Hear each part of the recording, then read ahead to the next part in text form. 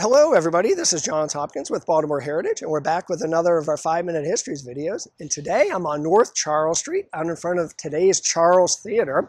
Although we're not going to talk about the Charles Theater so much today, we're going to talk about the Famous Ballroom and the Left Bank Jazz Society that operated out of here for many years. But before we jump into that, I wanted to share some really incredible news. Just yesterday, one of our longtime donors called me up and said that she was offering a $50,000 challenge match to Baltimore Heritage. Wow. And she wanted to do it in memory of our founder from 1960, William Bolton Kelly, or Bo Kelly, as many of us knew him. And she wanted to make it an incentive for people to donate for the first time, or if they were longstanding donors like herself, maybe to increase their donation. So the way the challenge works is that, say you're one of our great $35 members, and this year instead of donating $35, you donate $40, your extra $5 will be matched and turn into $10 for us. Or if you bumped up and became a $50 donor, your extra $15 would turn into $30. If you're never donated to us before and you donate $35, that will double and become $70. So really pretty neat opportunity. I can hardly say the words $50,000. That is such an enormous sum for us. But believe me, we are going to do our very best to maximize this opportunity. So thank you to everybody who's donated, and thank you to everybody who's going to help us meet this challenge. All right, let's jump into the Famous Ballroom. The building behind me was not built as a ballroom or a theater. It was built as a streetcar barn in 1892. That lasted only for about 10 years. The company went out of business, and the building became kind of a maintenance shed for buses. Then it went through several other uses. It was I believe, an auto showroom for a while. It had a 100-lane bowling alley for a while. I believe for a brief time it was a library for the blind.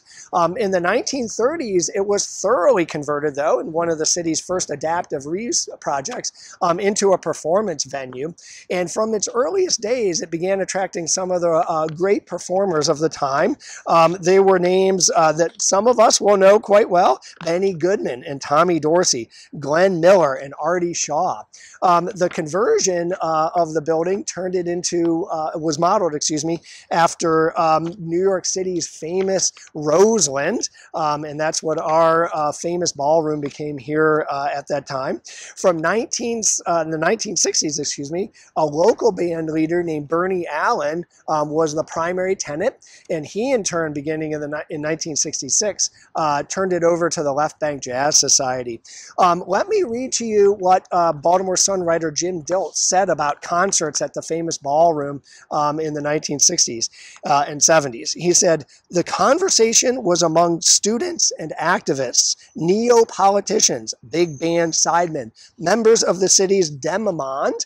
And if you don't know what demomond means, which I didn't, it means a class of women considered of doubtful morality. If you got to know Jim Dilts, that is such a Jim Dilts word, but that's who was hanging out here. Importantly, it was the Famous Ballroom was one of the city's first interracial entertainment venues, and played an incredibly important role in that regard. But it was not just friendships and interracial conversation that went on at the Famous. The folks who attended shows there were in for some serious jazz. People like Charles Mingus played here, Miles Davis, Dizzy Gillespie. Duke Ellington played here. His band apparently got the wrong showtime in their heads and didn't show up. So the folks who were there that night got to hear Duke Ellington play solo, a really rare opportunity that apparently was quite appreciated by folks who were there. And John Coltrane played one of his last concerts here before he died at the young age of 40 in 1967. The folks who gathered here got to see these greats under the stars, for the Famous Ballroom ceiling was painted as the heavens looked. Let me actually wrap up by saying a few words about the Left Bank Jazz Society itself. It was formed in 1964, and the same year as the important federal civil rights legislation was passed. And it was really an outgrowth, or a second iteration, of a group that had formed in the 1950s called the Interracial Jazz Society. The Interracial Jazz Society's mission was to break down racial barriers in the city's music halls at the time, and the Left Bank Jazz Society very much carried on that mission. Here's what its constitution had to say. It says its members should share a love of contemporary American jazz music and a belief in the democratic ideals of freedom and equality, regardless of race, creed, or color, which this music exemplifies. Before coming to the Famous Ballroom, the Left Bank Jazz Society held concerts in places like the Al Ho Club in Franklintown and the Madison Club in East Baltimore.